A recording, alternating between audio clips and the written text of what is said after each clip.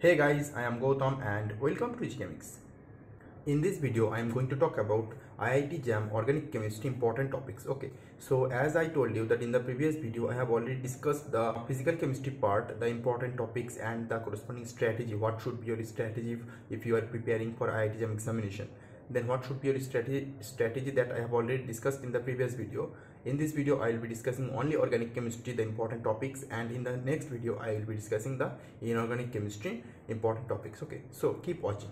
But before we start, I just want to tell you that if you are preparing for IIT JAM chemistry examination and you want to get some kind of best quality study material, then you can have those from me, and those will be the best quality, one of the best quality material. And I am sharing with you all those things whichever I have read during my preparation and cracked the examination. Okay, so you can get the hollow materials with very low amount. Okay, and you can start your preparation from now. And I have told you already in my previous video that you can check by clicking the I button that of course the 4-month strategy, how can you finish the whole syllabus along with you can practice all those things within 4 months. Okay, because I have already told you one line, that is about abhi nahi to kabhi nahi. That means if you are not preparing from now, you will be unable to crack the examination. Okay, because this is the last time that you can start from now and you can finish the syllabus up to within the month of December. Okay, or the first week of January.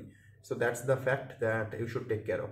So what about, let's talk about the organic chemistry part, that different kinds of 1, 2, 3, 4, 5. There are 5 chapters for organic chemistry. So you have to take care of all these 5 chapters. Okay, and you have to read all these 5 chapters very carefully and in details, of course. So the first chapter, that is about basic concepts in organic chemistry and stereochemistry, that is also called GOC, General Organic Chemistry part. So from here, what you need to do, just do remember one thing, that everything in IIT JAM examination will come from IIT JAM syllabus. Okay, whatever is in the syllabus, that you should take, you should read only. You should not read anything others, other topics from outside. So like that. Okay, it's not the NET or GATE level examination. It's only JAM exam. So you should take care of only the JAM examination syllabus. Okay, and you have to finish the syllabus fully. Okay, so the first chapter is basic organic chemistry. So from here, the electronic effects, that is resonance, inductive hyperconjugation. So these effects you have to understand only. Because from these effects, resonance, inductive hyperconjugation, you will not face any question directly. Rather than you will face questions from steric effects and the corresponding acidity basicity compare. They will ask us to compare the pKa value. That means pKa is proportional to pH, so pH values. Okay, so you have to understand what is the basicity, basic property, what is the acidic property. Okay, and their comparison. Okay, which is more acidic, which is less acidic, which is more basic, which is less basic, that you should take care of. So then coming to very important topic, that is optical isomerism, that is number of stereoisomers you have to find. Okay, fine, that is RS nomenclature mainly. Then with chiral center and without chiral center. So with chiral center means you can nomenclature all those systems by R and S, and without chiral centers, that means that is RA or SA, that is allenes, that is for allenes and biphenyl systems. Okay, so for chiral center, for the compounds which have already chiral centers, that you should take care of the sigma planes, then total number of isomers in that compounds, right? So that's you have to find out from different kinds of molecules, and that can be done in the Fischer projection. Remember this one. Okay, so this all you have to take care of from the compounds which have the chiral centers, and which don't have the chiral centers. That is about the allenes and biphenyl systems. You have to understand how to nomenclature, how to configure them as RA and SA configuration. Okay, so that you have to understand. Okay, that I have already discussed in my notes, so just do read carefully. So then coming to conformation of acyclic systems, that is substitute ethane, N-propane and N-butane. That is of course the energy profile diagram. Okay, that is the conformation of in Newman position. Okay, and then different kind of interactions like Koch-butane interactions, then eclipse form, staggered form in the Newman position of these 3 systems: N-butane systems, substituted ethane systems, and N-propane systems. Only in these 3 systems, not extra. Okay, then coming to cyclic systems, that is mono and di substituted cyclohexanes. Basically from here, in the most of the cases, questions come like from cyclohexanes, which is more stable, 1,3 substituted, 1,2 substituted, 1,4 substituted, as they already mentioned here, that only di substituted system, that is 1,2, 1,3, 1,4, that you have to remember all those things, the stability, different kind of interactions in between them, 1,3 diaxial interactions, then Koch-butane interactions, like that. Okay, so you should take care of all these interactions. and also the stable structure. Sometimes the question comes from like questions from likely to be E2 reactions, SN2 reaction type question, but that is very rare. Okay, in most of the cases question generally comes regarding the stability, okay, from this section. So that's done already, the GOC part. Okay, so then coming to organic reaction mechanism and synthetic application. So from here just coming to carbon ions, cations, free radicals, carbons, nitrines and benzenes. So from here carbocations, carbon ions, these are very easy topics that you have already read in your class 11-12 basic 11-12. Okay, and the free radicals, carbons, nitrines and benzenes, these are also important, that all you have read already in the graduations. Okay, in the beginning of your graduation. So especially carbons and nitrines, that in which reactions they are forming the intermediates. Okay, that you should take care of. For example, carbon, that is in diamertiman reaction, the basic intermediate is on carbon. Okay, generally carbon reacts with the system, so that you should take care of. They will provide you the question like in diamertiman reaction, which intermediate, which of the following is considered. Okay, or which of the following is react with the molecule compound. So there will be 4 options, that carbocation, carbon ion, carbene and another one. So the correct option will be carbene. So this kind of questions you can face from this kind of carbon 19 section. Okay, and also singlet carbon, triplet carbon, their reactions with the double bond. Okay, that I have already discussed in my organic chemistry notes, so you can read carefully from that section. So next coming to name reactions, that is Hofmann, Curtis, Lawson rearrangement. So these 3 rearrangement goes through one particular intermediate, that is isocyanate. Okay, so that is important, and they are of course intermolecular. Okay, and the most important thing is they forms generally the same intermediate and give the similar kind of product. Okay, so that is very important, Hofmann, Curtis, Lawson rearrangement. So you have to remember the starting material, the product. Okay, mechanism is not that much important because they in exam mechanism will not be asked. Okay, so the important thing is starting material, what will be the starting material and what will be the product, that you should remember. Then coming to Wolff rearrangement. Okay, every rearrangement whatever there, you just have to understand what is the reacting species, what is the product. Okay, and the relation between the reactant and product. Okay, how this and this reactant to product are forming, and what will be the corresponding reagents. Okay, that you should take care of, because in the JAM examination you have to identify the reactions by seeing the of course reactants or products or intermediates like that. Okay, as per your questions. Okay, so then coming to Simon-Smith reaction, that is also carbenoid reactions, that is of course important. Then Dimertiman reaction, as I have told you, Michael addition, Michael reaction. Okay, then along with this the Robinson annulation, that I have already discussed in my notes. Then Dargent condensation, important. Wittig reaction, very important reaction. So I am not discussing all these name reactions, I am just telling you that every name reaction is important. You cannot skip any of these name reactions, because generally straightforward questions are coming and come generally from the name reaction part. Okay, so this is Wittig reaction. Then McMurray reaction, then pinnacle-pinnacolone rearrangement. This is along with the pinnacle-pinnacolone rearrangement, the semi-pinnacle-pinnacolone rearrangement, then other like kinds of rearrangements generally coming.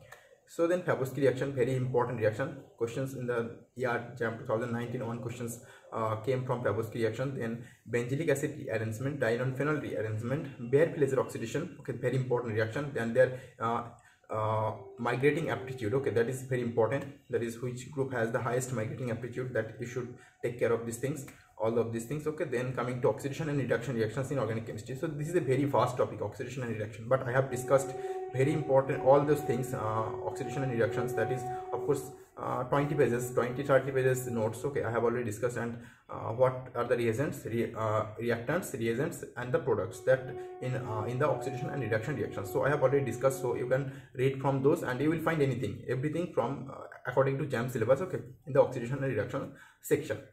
So then coming to organometallic reagents. Organometallic reagents means Grignard reagents, organolithium reagents and organocopper reagents or reagents. Okay, that I have already discussed in this section. So you just have to understand how can you prepare them, and rather than the most important thing is the different kind of reactions in which they take part. Okay.